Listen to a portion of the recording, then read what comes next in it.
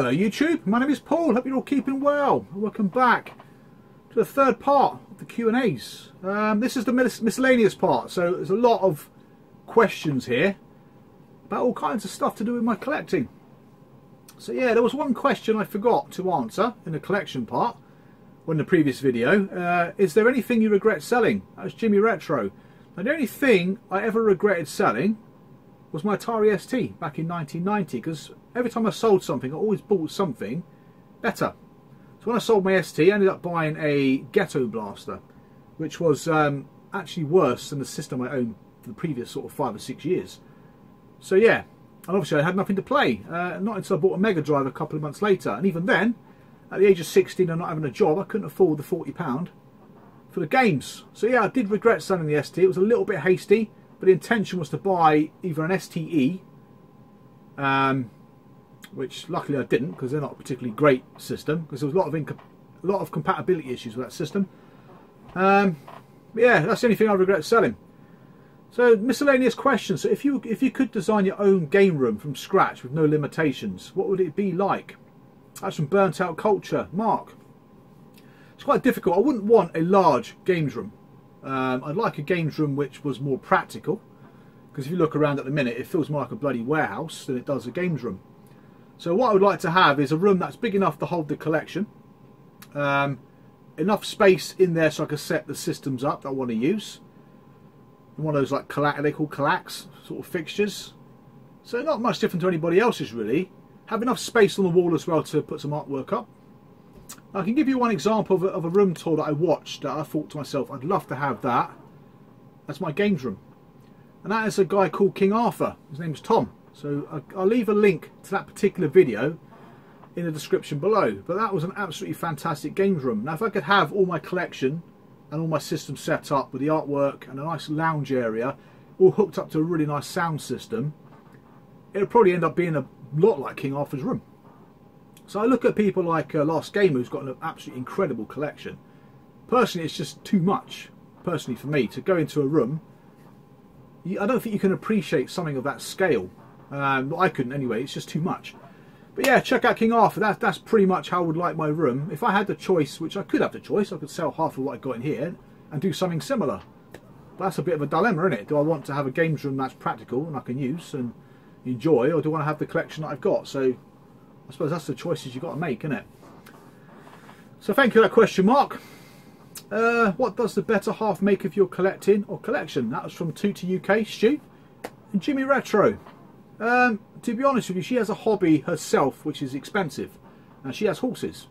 So for anybody who knows anybody who's got anything to do with horses, they are bloody expensive, because all they do is bloody eat, and they need somewhere to stay, and they need some fields to kind of go around really. So in itself it's a very expensive hobby. So I don't get any qualms from a financial side, as long as I don't go overboard and put us in a precarious place. The only time we ever get any friction is when my stuff ends up coming out of this room and goes downstairs. I set a few computers up, or I've got games all over the place that I'm trying to sort out and list. It does get a little bit heated. Exactly the same as she'd bring stuff in the house relating to frigging horses. So it's a bit of both really. You've got to live with each other's hobbies. So generally I've been really lucky over the years with different people. So been quite lucky really. But I know it can cause a lot of rows and a lot of resentment, but it has never done that. So thank you for those questions, Stu and Jim. Right, Sega or Nintendo? That's from... who else would that be from? Sega Zombie. Now, it's going to be Sega, because I've got no history, really, with Nintendo. And I took a naive stance. I look back and I think to myself, why did I do that? So I've always been someone who prefers computers to consoles. Even back, well, back along, really. And Nintendo, I always had the impression that their games were for kids. That's what I mean by naivety. They're one of the first companies that I can think of that were politically correct, because there was no blood. A lot of what they did really was actually quite pioneering in terms of the way their ethics were in their games, because it's kind of gone a bit like that nowadays really. But yeah, like I said, I never had much to do with it, and every time I saw a Nintendo, especially the original boxy ones, I didn't like the look of them, and I already had a 16-bit computer, so they kind of looked dated. And I went through a period then of like not using computers and consoles at all, so I kind of missed the Super Nintendo altogether, because I had the Mega Drive. even though I had no game. So yeah, very much around naivety and lack of interest, really, because I've never really been exposed to them, and my preferred choice has always been computers. And Sega Mega Drive mostly sat there, unless my mate bought a game, which I used to borrow for him and play them. Because the Mega Drive was an amazing computer. I never had a Master System. Again, exactly the same as the NES. It looked a bit dated. Don't get me wrong, some cracking games on the systems. I do regret it sometimes as well, because some of the best franchises or best games, standalone games ever made came out on Nintendo, so I've missed a lot, really. And it's a very expensive system to collect for now, so I suppose in the future I'd like to rectify that and pick up some of the big sellers or the better known games on the system just to give them a go. So I do feel now in older or later life, sorry, that I've missed out because of my foolishness. So if there was one game you've played that you could make even better, what game was it? And what would you do to improve it? Now, I'm very lucky that I've never really gone out and bought games that I've really disliked, except for maybe a handful. And if one game stood out, this was mentioned by my old mate Dave, Retro Games Played Badly, that's Renegade 3. It's almost a pointless release. Why did they release that game anyway? I understand why they did, because it's a moneymaker. But the game had no bearing really to the previous two. It was done by a completely different developer or development team to the original two. The game mechanic was crap because all you did was punch or kick whatever flipping era you was in. Could either be bloody prehistoric times or the future. It just completely took the Renegade franchise completely off the rails. So if I was to think about it, the best thing they could have done with that game is fucking scrapped it. But yeah, it's no point making another game which is very similar to the previous two, because I don't think the Spectrum could have done much better really than Target Renegade. So it's a shame really, but yeah, it was let down by many things, not only the game mechanics, the locations, the fact that it was completely unbelievable. Ruined the game. That was from the Retro Bear. So thank you for the question. There are other games like that, but that's the one game that probably always stuck in my mind. Another one would probably be Chase HQ. I put a bonus one in Chase HQ only because if they would have used the same development team the 8-bit guys had, if you ever saw Batman the Movie's driving sequences, that would have been Chase HQ on our 16-bit home computers. And it would have been flipping fantastic. But it's a shame. They're probably the two that stick out, but definitely Renegade 3. So you're in any animals, mate? Yep, 2 dogs. We have 2 dogs. Quite recently as well. I've never had pets really as an adult. 2 years ago we got a dog, and 6 months later we got another one, which I tell you what, I can never ever do without now, because they're absolutely fantastic loyal creatures. Doesn't matter how your day is and what you do and say, they're always there no matter what. I mean, humans can learn a lot from animals, I'll tell you that. So yeah, 2 dogs. Now some cats games, whatever. So thank you for asking that. He's also asked another question. So with games shipping out incomplete or requiring large, sometimes day one patches, do you still think it's feasible to collect for modern consoles if you can't play that same disc 15 to 20 years down the road without said update or patch? It's a very good question. Yeah, I personally don't think most modern systems are going to be worth anything. Not systems as such, because some limited edition or really hard to get collector's editions will, I think, be collectible for definite. But I think anything beyond sort of the Dreamcast and GameCube, I just don't believe they will, because they're available in such large numbers. People do collect them now. I collect the collector's editions for the PS3, more for what's in the box than the game. Because one thing that bothered me is when I dug out my old Medal of Honor for my PC, I couldn't play it because obviously it's incompatible now with modern day operating systems and drivers. So I had to pay for it again via GOG to play it. That's only 2 or 3 quid. But I can't see how it's going to be feasible, because you're going to play a game that is not actually complete. You're going to play a broken game. A lot of these games do require you to link up as well to the network, or PlayStation Network, or the Xbox Network. So I don't, and I think I don't think it will be feasible. I'll be completely honest with you. But I think if people are going to collect stuff for it, it's going to be, yeah, I don't know. It's a very difficult one. It'd be interesting to know what you guys think in the comments below. But I don't think it is, personally. But that's why I've only really collected the limited and collector's editions for those systems. I mean, there's so many games out there. They're so common. I mean, even now, I mean, what's the PlayStation 3? What, 12, 13 years old? I mean, when the Spectrum was that old, there were games that had actually got a decent value, even on the Mega Drive, when I first started collecting. But I don't see the same thing really for the PlayStation 3 or Xbox. So yeah, very good question. I don't think they will be. Even if I collected them in 20 years' time, I'll be an old man. I'll be 65.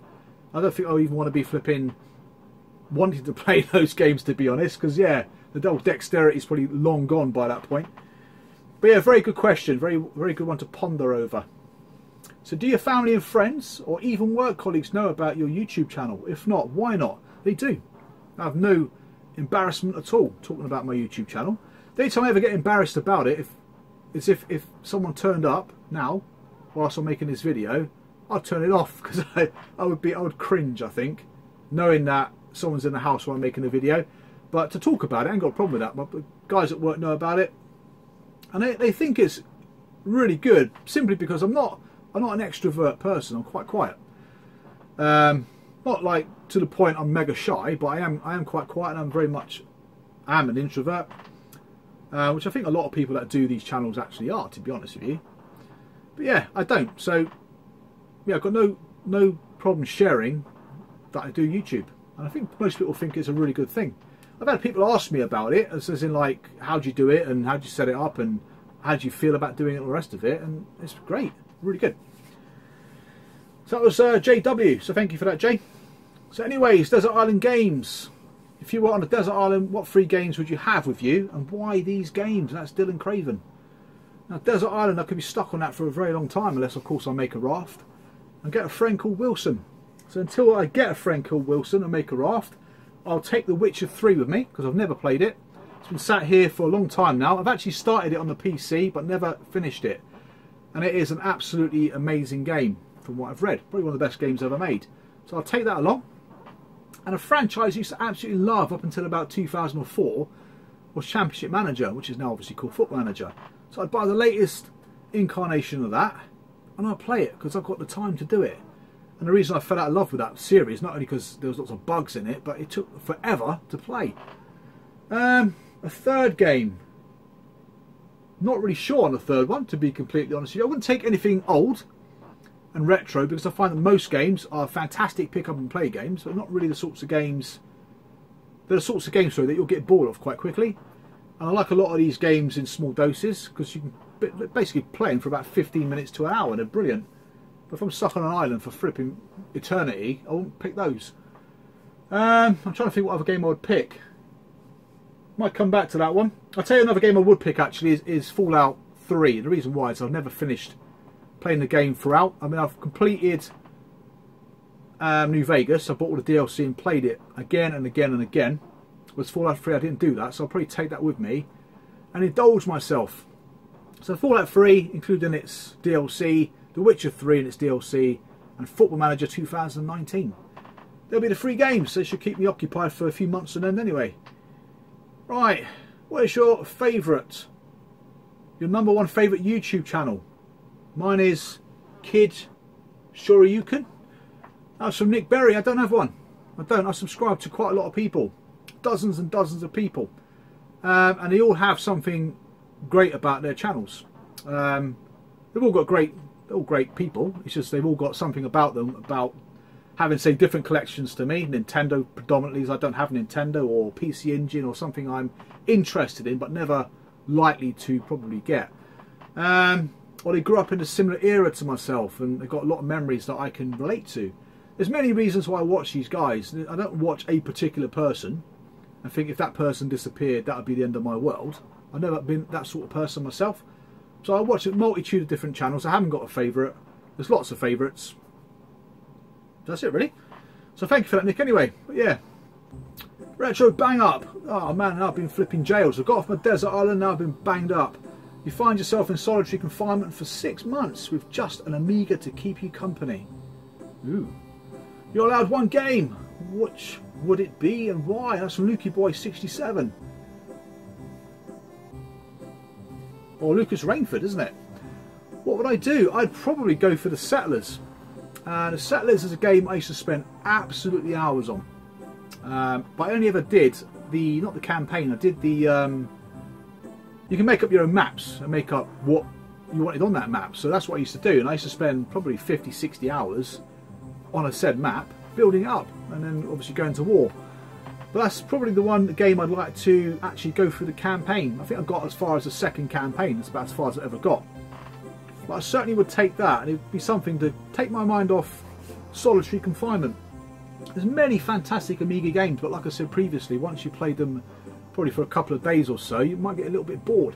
I thought about Championship Manager, but again, that game is quite buggy after a certain point. But even if I played it as 4 teams, what I used to play, four teams, Championship Manager, you could probably play a season quite easily in a couple of days. Or even a day even, I think, so that wouldn't last very long. So I would go for the Settlers. I think if I was to pick a second one, it'd probably be Liberation, because that's a massive game. And a cracking one too. But yeah, Settlers. Right, so what was the worst expletive uttered from young Paul after experiencing an R-tape loading error? Flippin' hell doesn't count. That's from Darren McCowan. Now, if I swore in my household when I was a youngster, I'd probably imagine a foot coming through the wall into my neck. So, yeah, I would never swear at home. I never swear in front of my parents even today. But the chances are that tape deck would have got a good old punch. Or the joystick may have been strangled to the point I snapped it in half. So I probably would have taken my frustration out in that way, really, rather than swear. I think the consequences of me swearing are probably greater than probably the consequences of me breaking my joystick.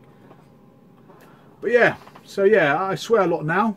The C word springs to mind. I had a lot nowadays, but I never ever would have said that as a kid. I'll tell you that now. I probably would never see my Spectrum again. So what's your favourite? Oh, that was, yeah, Darren. Yeah, Darren. So what's your favourite collector's edition and why? Content is value for money. Glory Hunter 82. Again, a tough one.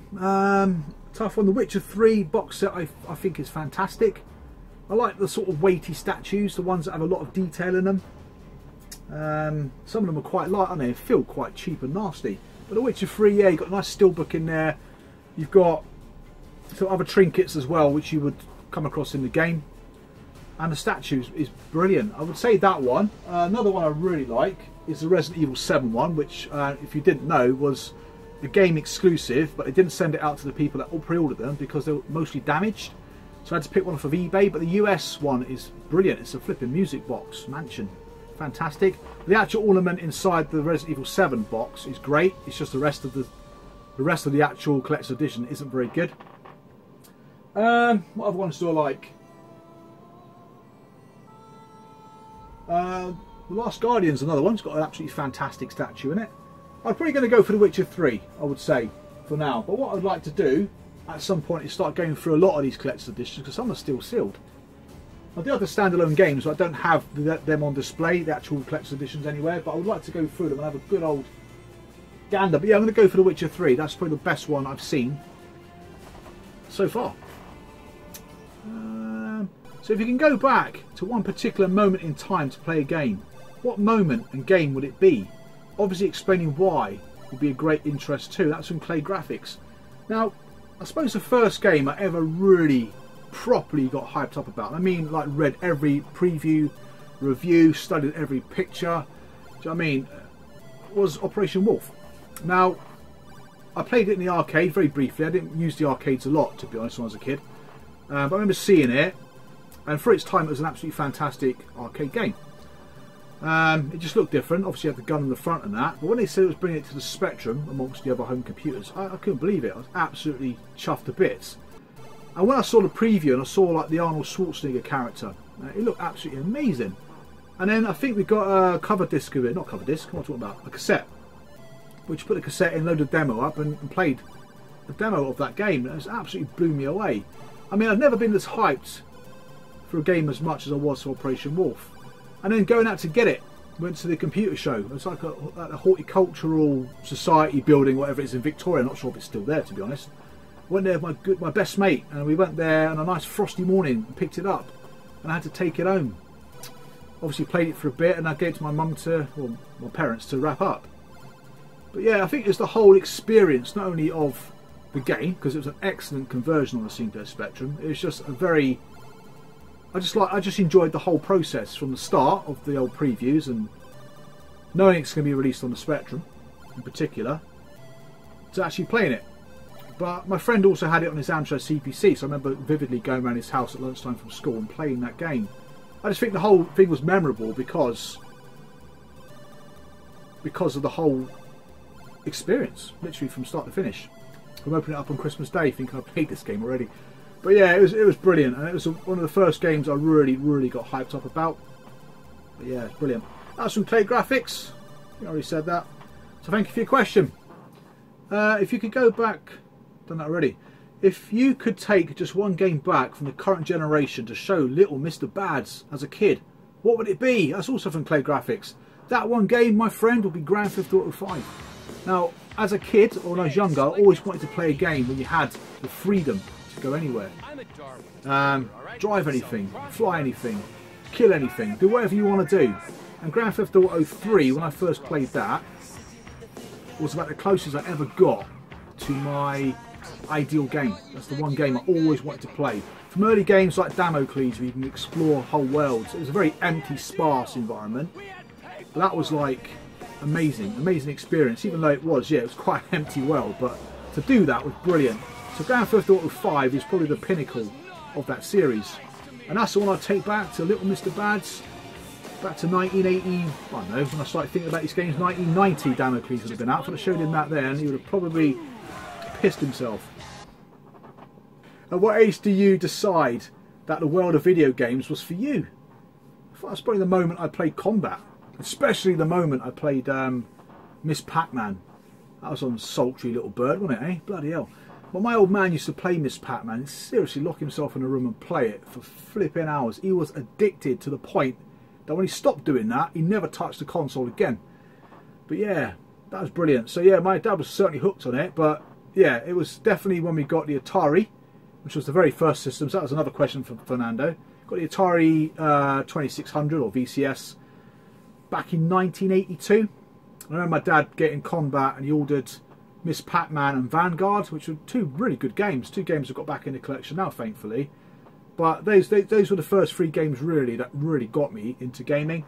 So from about 82, I did play some kind of Pong variant, but it was pretty crap, to be honest, even back then. So yeah, so the first system wasn't decided for me. Just got it, which is cool. The first system I actually got for myself was a Sinclair Spectrum, and I got that specifically because when I used to stay at my auntie's place, that's the system she had, the old rubber key one. So games like Manic Miner, I don't know, Cookie I can remember, Penetrator. It had quite a few old classic games on it, and that's why I chose the Sinclair Spectrum, because a friend of mine who lived across the way had a Commodore 64. And there's a funny story. I remember taking my cassette, a blank cassette, over to my mate to his house. So can you put some Commodore 64 games on there so I could play on my Spectrum? So yeah, to my annoyance, obviously that wasn't going to happen. But God, I was thick as a kid, I tell you. Do you believe the Amiga version of Silkworm to be better than the arcade or not? That's from Jim Crom. And before I started making this video, Jim, I played both versions. And the arcade version isn't as good as the Amiga for the following reasons. A, the Amiga's got superior sound and music, which is fantastic. B, the playing area on the Amiga, you can actually see more of what's going on, whereas the arcade one is quite a tight playing area. And I couldn't even get off level 1 until after about 15 attempts. And then I played the Amiga version afterwards and got to level 5, and I hadn't played the Amiga one for at least 2 years.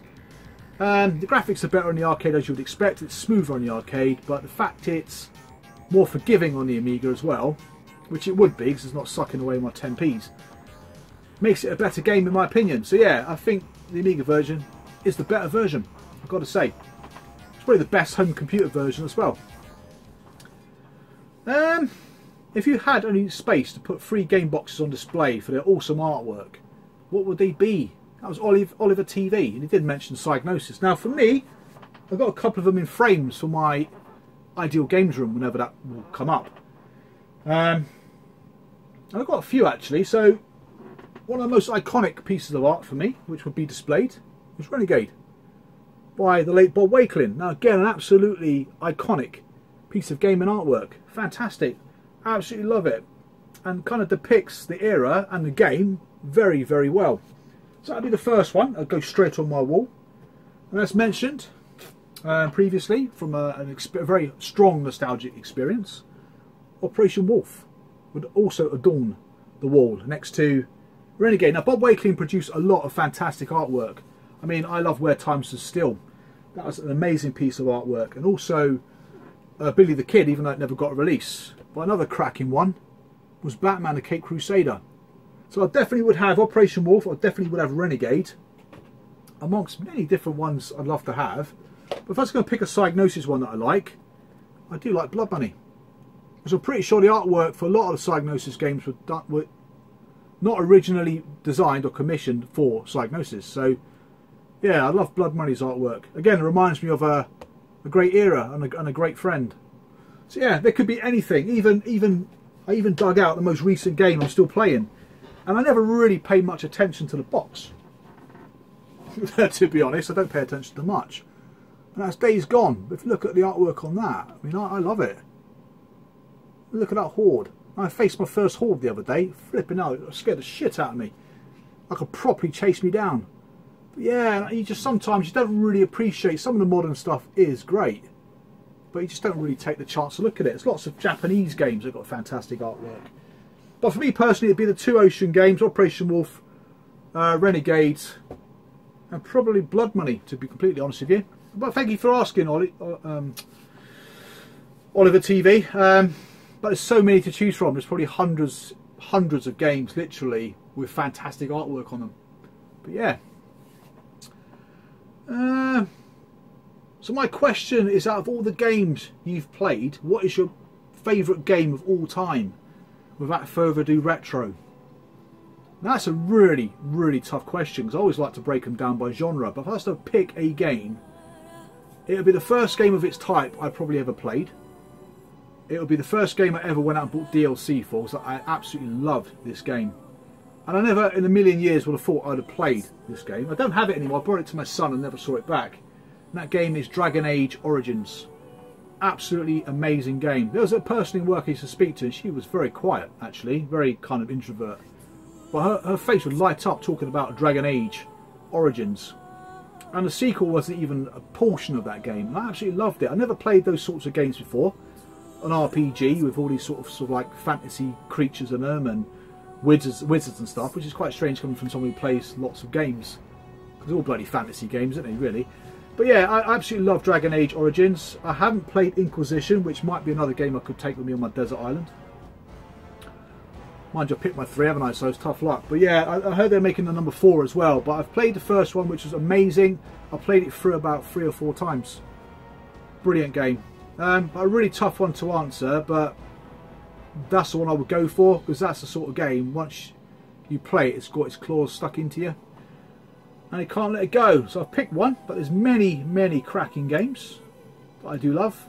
I do absolutely love a lot of the modern stuff. Company of Heroes was one of my favourite RTS games of all time. Again, I played that one through many times, and its sequel. But yeah, Dragon Age, really. That's it. So I've got another question around top systems and games. So tell me which are your top 3 gaming systems and favourite game on each one. Now I might do that when I do my... Sorry, I will do that when I do my collection videos. And that was asked by It's a Pixel Thing. So thank you very much for asking. I will answer that, but I'll answer it in each of the videos that I do. The 3 systems though I'd pick would be the Sinclair Spectrum, because that's the first system I had, as in for myself, and I've got loads of fond memories. The second one would be the Amiga. Even though I had an ST, the Amiga was always the system that I wanted, because it was always superior. Not always superior, that's slightly wrong, but it was superior the majority of the time. And if I picked another system, it would be either the PlayStation or the Mega Drive. It would probably be the Mega Drive, to be honest. I've got a lot more experience with the Mega Drive than I have with the PlayStation. So yeah, they're 4 of my favourite systems, but I definitely would go for the Sinclair Spectrum, Commodore Amiga, Sega Mega Drive as my 3 systems. So when I do those videos, as with all of them, I will highlight my favourite games on those systems. The other question I haven't answered is, what is your most memorable video game moments and why? That's Nintendo Arcade. So I'll probably incorporate that into the same set of videos, to be honest.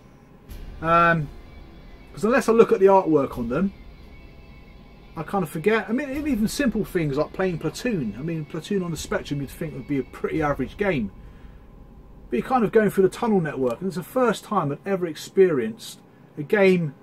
It's not 3D, but it's kind of a pseudo 3D. You're kind of walking forward and all the rest of it.